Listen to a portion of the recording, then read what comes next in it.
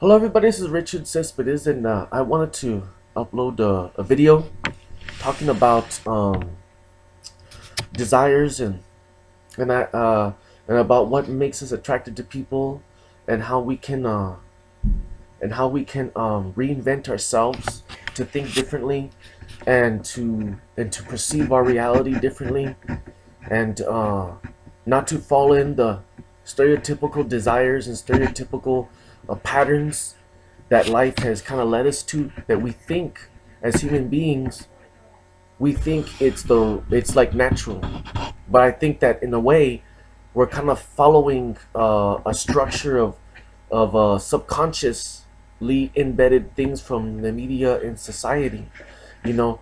And um, and in some ways it is, in some ways it isn't, but it is things that we can control and we can suppress and we could reinvent. And one thing that I have a lot of trouble with is, ever since I was young, um, the balancing act of the respect of male and female respect has always been more, and you could, it's more on the female side. Like people show more admiration and more sexual desire and more attraction toward the female image. And in law, even in the law, um, the law is more lenient toward the female than the male a lot of times. But from what I've seen, it's starting to change a little bit. But but the thing is, though, is that a lot of heterosexual males, they suffer a lot from a conflict. Human men have always claimed to, they always talk about, we'll never find out what women are about. Women are a mystery. You know, you could write all the books and you could ask the greatest philosophers about, the mystery of the woman's mind. Like those type of things. But you don't have to, like. The thing is, though, is that there is no mystery. The only mystery, the only problem or mystery that's going on, the problem that's going on with men is that they're the ones that are ignorant. They're the ones that are trying to, because the thing is, though, is that when, what, you're feeding more fire, you're feeding more wood to the fire.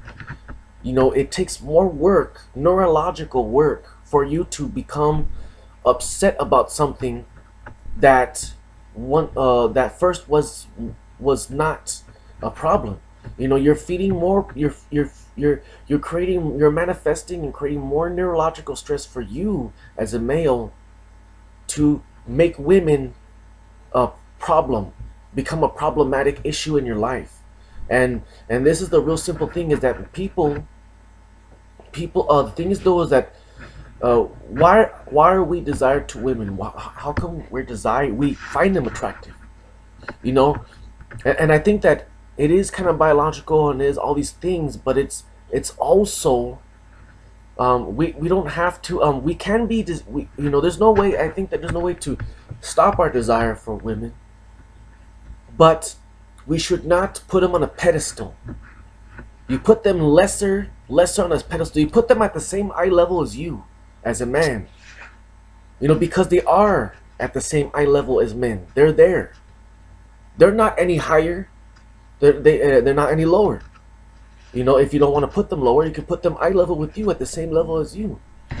It's just that men, we're causing more stress on ourselves, neurological stress, to make women more than what they actually are. In the media and society, in the movies and music, that's all they show is women and like this guy rapping about women problems, and the rock star and a country star complaining about losing a woman, and how they're the ones that men are just ignorant. The thing is, though, that there is nothing going on there. You have to see women as humans, as people. You have to see women as another man. Not in terms of attraction or gay, but see them as just the same damn human being, plain old damn human being walking around. See them as just a damn person. See them as, like, when you go out to the mall, when you go out running or exercising in the street in the morning, Sunday morning, you walk into Walmart, you're gonna buy some groceries. How, like, when you walk around, you see people, you have to see them as just an ordinary person walking by. You know, once you acknowledge them at the same level as you, once you see them as individuals, the thing is though is that we create we create our own pitfalls and how we perceive women. We think that when we're young, we think that since we can't smell women through TV sets, that their stool doesn't smell or their ass doesn't smell. You know, when I was 20 years old, I had a girlfriend, and her ass smelled just like as bad as a man's ass.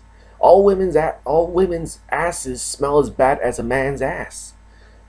A girl's booty is just smells. Their stool just smells just as bad as a pile of horse shit and a pile of a cat's stool and a man's stool, man. A girl's burp and fart smells just as bad, most of the time, just as bad as a man's. It doesn't even have to be a fart. The stool in the sweaty ass that hasn't been washed for a day smells just as bad as a man's ass. Once you start, you see, they're here, but once you start thinking like that, they're starting to lower down, aren't they? They're falling down from the pedestal, aren't they? You have to you have to exert yourself. You have to pull yourself out of that mind state of this delusional, you know, whirlwind of this kind of la-di-da. You know, it's like we're the ones carrying them on our shoulders, and we don't need to put them on our shoulders. You know, see them as individuals, see them as people, and your desirability will then be re-evaluated, reconstructed. You know, you'll find, you'll still be attracted to them, but in a way you'll find and snake your way through the forest and kind of find a woman that's just more normal and has a normal personality and, like, you know. But first, before you do that, you have to acknowledge women as just people. You know, their asses smell just as bad as yours. They fall one step lower from the pedestal. Their breath smells when they don't brush their teeth. They have terrible personalities. Sometimes they have hidden jealousy. They're jealous of people. Um, you know, once you acknowledge them as just an ordinary individual, like when you look at a woman's face, you have to look at their faces almost. You have to see them as people, man. As people. What? You have to see them as human beings, as you, as your brother, as your sister, as your mother. You have to see them in the realistic standpoint. Where does desire come from? Desire comes from the absence of being knowledgeable, ignorance in the mind. You know, it's like a primitive part of the brain that drives us to just be sexual, but we don't think before we move or pursue.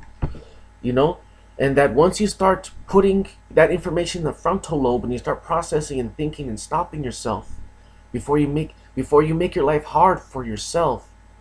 You know, stop living in the darkness of yourself, of what you want, how you know, in the darkness of your own mysticism. You know, the mysticism is good, but in the darkness, the mysticism that causes you harm, not being able to approach women. Why would you fear having to approach women? You know, why would you have so much anxiety? Why do men have anxiety for approaching women? They're just people. They're just human beings, god damn it. You know, you can go talk to a man, you go up to a cashier in front of in Walmart, you talk to them, you ask them a question. Don't pursue them so much. You know, life is not gonna end. Focus on what you got to do for your own health. Focus on yourself first.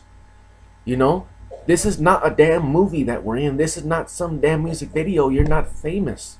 You're just a human being. You have to focus on your own mental health, mental and emotional health, and your physical health. What makes you happy? When we're children, we never have these kind of issues before. Our joy just kind of perpetuates our wants and needs. You know, don't focus so much on relationships. Focus on your own individual self first. Get yourself situated. Get a job. You know, get yourself a hobby. Find things that you like to do. You already know what you already have the answers for yourself. You have the answers. Every individual has their own answers to their problems, but they drive themselves crazy.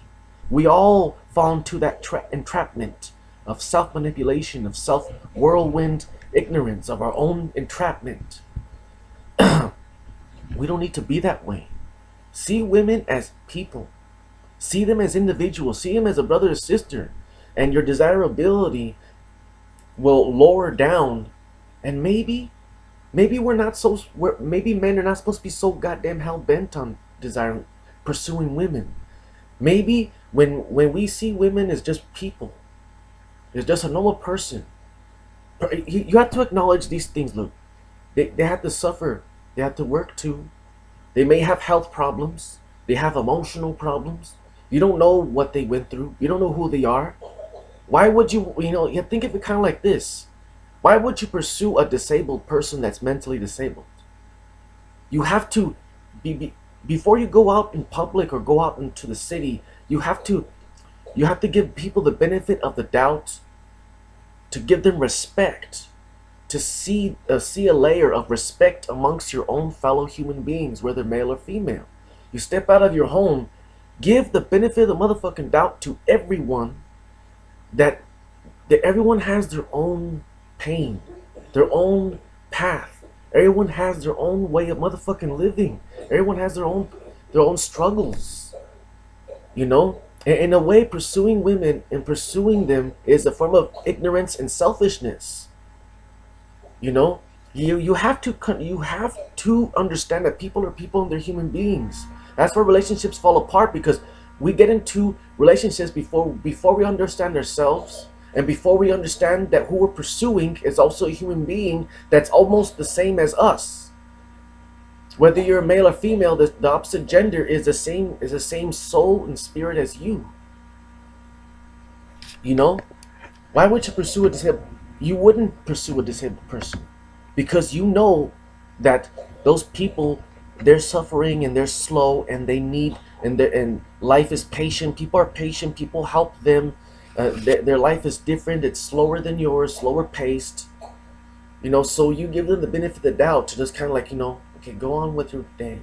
I speak to you, my friend, go on with your life. You have to see women like that. You have to give them, see them as an individual. Almost like if you're, not in judgment of them, but see them as a person that you understand. You put their hand on their shoulder and you say, I'm your fellow human being. Let's get through this life together. You go about your way and I go about my way. Maybe life is supposed to be about individual enlightenment. Of course it is. It's about finding self. Finding your own individual self. Pursuing and being crazy and sexual and jacking off at the damn house and buying pornography and all this other shit. No, man. We have to start changing. We have to reinvent ourselves. Understand yourself. Give the benefit of the doubt. When you walk out in public, give the benefit of the doubt for everyone. Don't go to the clubs for an intention. Go to the club, have a few beers, and end the night and just go back home. See women as people. Drop them down from the pedestal that you manifested in yourself. Drop them down so that they can be an eye level and they're equal to you. See them as people that are suffering. You don't know what they go through. You don't know what problems they have. They have their own issues. They have their own paths of life. They have their own history. They are human beings that smell and stink just as bad as you do. They have their own insecurities. You have insecurities. Everybody has their own complexities. See them as people. And you'll drop them down and you'll see them as individuals, and your desirability will disappear. And what will happen? You'll start to discover yourself and discover the meaning of what you need to do to live a better life for yourself. And then maybe in the future, maybe life and you will work together, team up. Life and yourself. You'll find enlightenment and you'll find somebody along down the road, but don't rush it. As Rich Cespedes, and that's all I got to say for now. Find yourself.